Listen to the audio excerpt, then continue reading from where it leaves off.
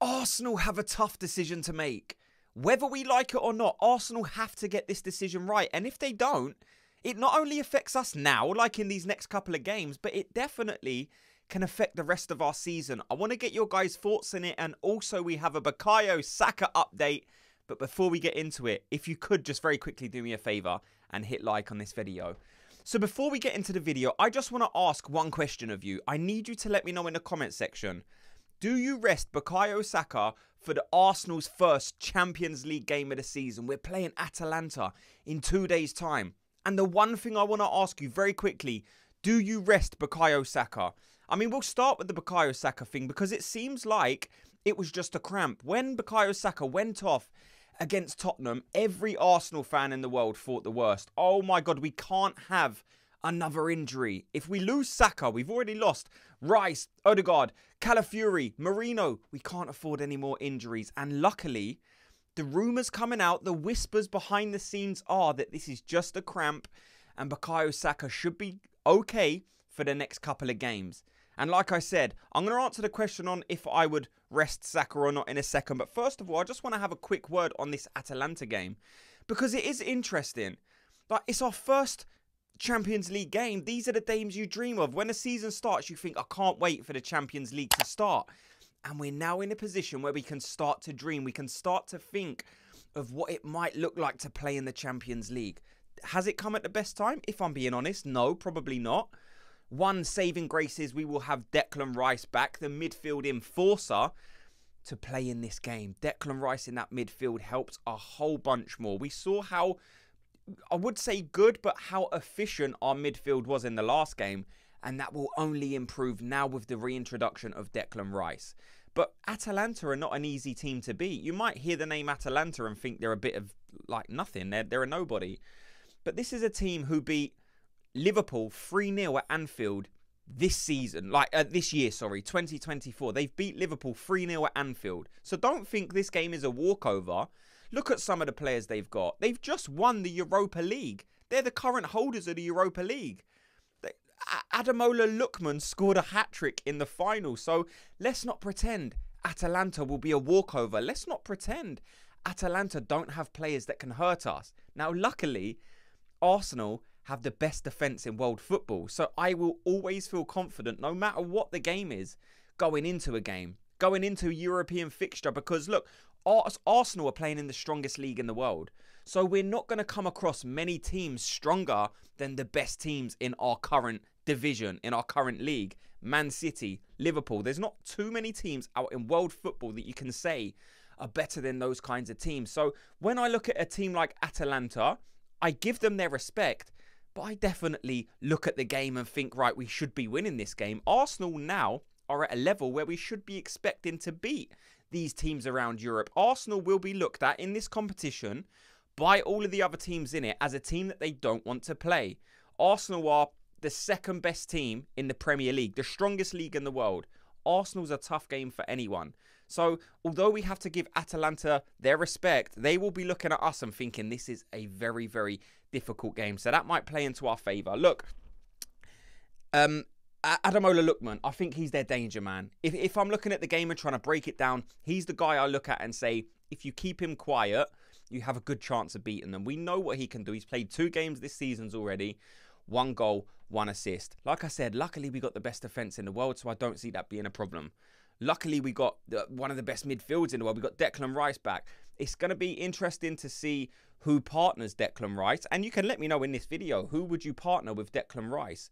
Because, you know, automatically I think of Partey, but I have another question to ask you. Do you rest Partey in this game?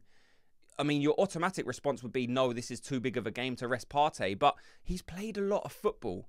This is an injury-prone Thomas Partey. He just played 2 games for Ghana, 90 minutes, and then he comes back and plays the North London derby. So if you're ever looking at a game where you're thinking we might need to rest Thomas Partey, this could be it. Like I said, I don't like going into these games and thinking, right, this is a game where we can rest players. Like, this is a Champions League fixture. You should never go into a fixture like that and think, right, what players can we rest? But Arsenal are probably in the position where we have to do that. If we had a team like, no offence to these teams, Bournemouth or Leicester next week, then you could probably play your strongest team in this game and then rest them next week. That's just the reality. But we're not. We're playing Atalanta, and then on Sunday we got Man City. And another thing that's confusing me is I thought Champions League were Tuesday and Wednesday. Why are we playing Champions League fixtures on a Thursday all of a sudden? Now, I'm sure it's something to do with the new format. I'm sure I've missed the memo. But I can't understand why Arsenal are playing on a Thursday night and then playing again on a Sunday. Like, that used to be what you do in the Europa League. The disadvantage of being in the Europa League is you play Thursday nights and then you play again on the weekend. Arsenal have been stitched up because we play Thursday night at 8 o'clock away Atalanta. And then Sunday away at Man City. Man City are playing at home on Wednesday and then at home on Sunday. Crazy that Arsenal were being asked to do this. But it's just another thing we have to consider. Now, there's good rumours behind the scenes that I don't know if they're true. There's not enough information out there for me to actually come to you and say, yes, this is 100% true. But the whisper, the word on the grapevine is Mikel Merino could be available like soon. He's being pictured with his sling off in David Raya's Instagram post, it might have been. So that's led to some speculation of people saying Mikel Merino might even feature in this Atalanta game. I want to get your guys' thoughts on it. If he is ready, do you throw him straight in against Atalanta? Because if I'm being honest, I probably don't.